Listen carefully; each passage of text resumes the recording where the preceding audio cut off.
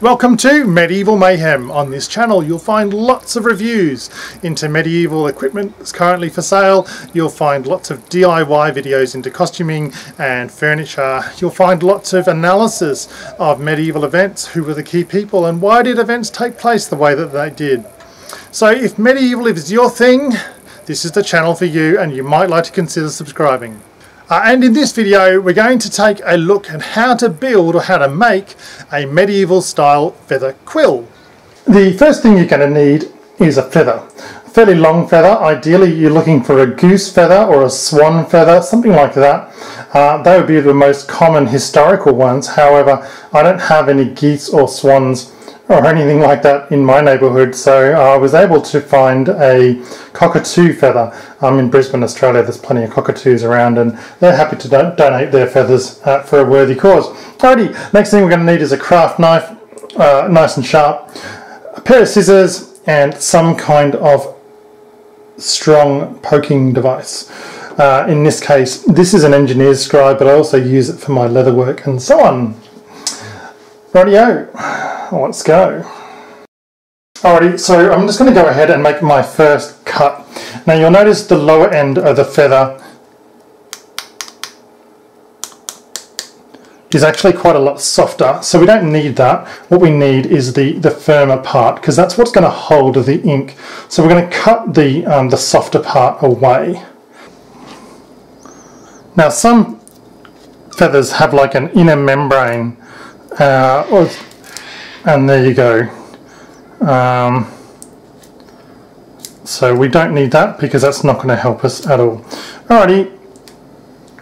The third step is just to carve the nib into the shape that you're going to want it, and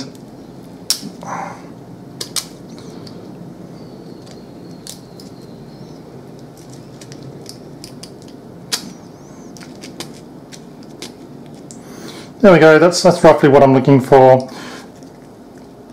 I like to gouge, you don't need to cut, but I like to gouge a little line in there which actually helps the ink to flow. Now the next thing I want to do is trim this feather down. This is not anywhere near as wide as a goose or swan feather, unfortunately. As I say, I don't have access to that, but what I want to do is just trim off some of the excess sort of feathers that I'm not going to need. So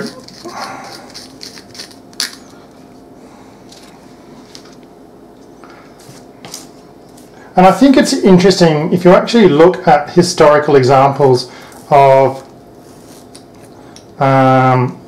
quills, you can see that some people at least made them incredibly personal, and I imagine it would be much like it is today. Just in the office, you know, did someone steal my pen? Or did someone steal my quill back in the day? Alrighty. These feathers are simply going to get in the way and they're going to make it a little bit irritating when I'm trying to use the quill, so I just don't need them.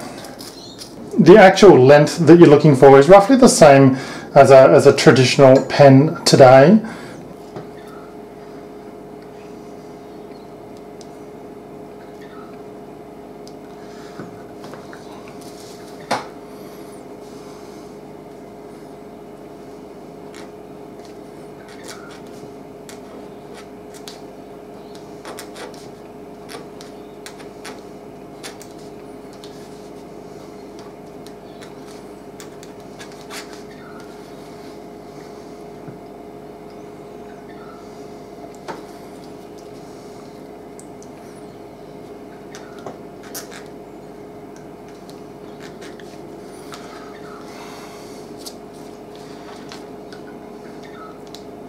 Well, I certainly don't claim to be an expert on calligraphy, but that's okay. Alright, it's a skill that takes a long time to master. I really hope you guys have enjoyed today's video. Please like, subscribe and share, and I'll catch you in my next video.